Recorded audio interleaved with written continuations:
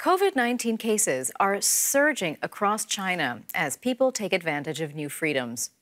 Nationwide frustration and unprecedented public protests forced authorities to ease quarantine and travel restrictions. But since then, more and more people are testing positive. Official figures on infections and fatalities remain low, but some estimates put the likely death toll at more than 1 million by the end of next year. People in Beijing line up to get nasal spray boosters. Cases are surging after the government abruptly ended its strict zero COVID policy in the wake of nationwide protests against the restrictions. Authorities are trying to persuade reluctant seniors and others at risk to get vaccinated to prevent large-scale outbreaks, hospitalizations, and deaths. Those already showing symptoms make their way to temporary clinics set up around the city, like this public gymnasium where they can get medical advice and treatment. Others are opting to stay home, either because they're already sick or trying to avoid infection. That means deliveries of food and everyday items are in heavy demand. But scores of workers are also coming down with the virus, so packages pile up on the streets unclaimed.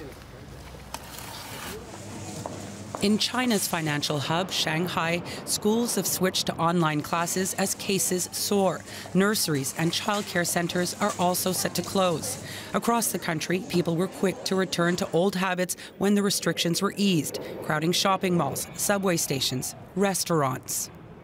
For young people, it's about going out, traveling and enjoying life. Many popular places are already full and it's difficult to make reservations. Life is returning to pre-pandemic levels. The freedoms have come at a price. The official death toll remains low at a little more than 5,200, but experts believe the real figure is many times higher and that China may be facing its worst surge yet in the build-up to the winter travel season and Lunar New Year, when hundreds of millions of workers will travel home by road, rail and air.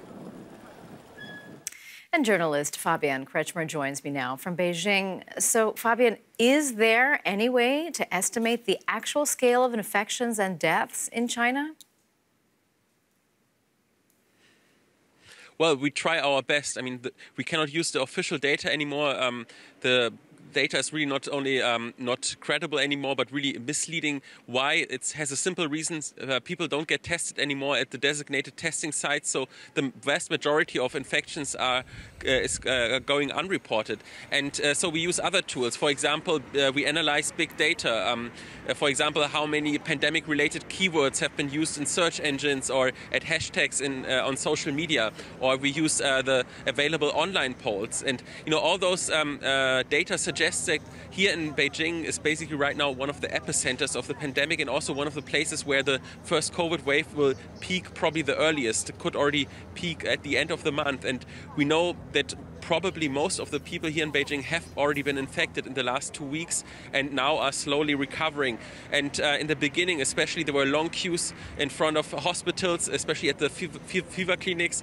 That has improved quite a bit. But we know from reporters who visited funeral homes and also crematorium that they are working at full capacity. So that all points to an excessive amount of deaths, but we don't know exactly how many. That is really very difficult to answer right now.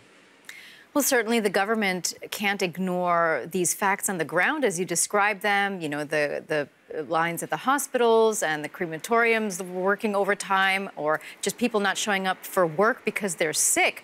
So would the government possibly consider returning to this zero COVID policy? Well, that is literally impossible. Zero COVID was basically to contain the virus completely. And once, the virus has spread to a certain amount, like it has in China, of course, there's no turning back anymore. What we could see is some kind of efforts to slow the spread of the virus. For example, that schools would get suspended, or maybe elderly homes getting closed for visitors. Those measures, yes, those can happen. But those really lockdowns that we've seen during the zero COVID policy here, they will not happen again. I'm quite sure about that, because there were also many big reasons why the government has suspended zero COVID. It was not only the public protest and the public sentiment that has brought down zero COVID, also the really deteriorating effects on the economy. So zero COVID was not sustainable anyway. So I don't think there will be a returning back to that policy. What about vaccination in China? Up to now, they use their own vaccines. Are they effective enough, or would they consider using foreign jabs at some point?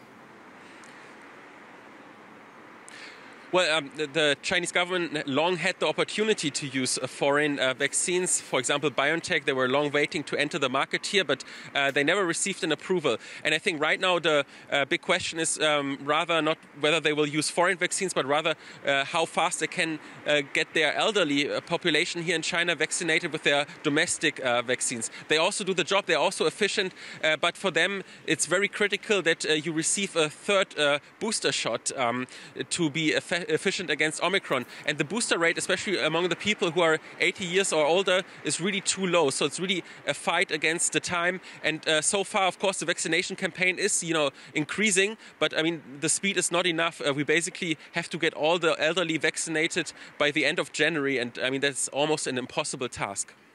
Fabian Kretschmer in Beijing. Thanks a lot, Fabian.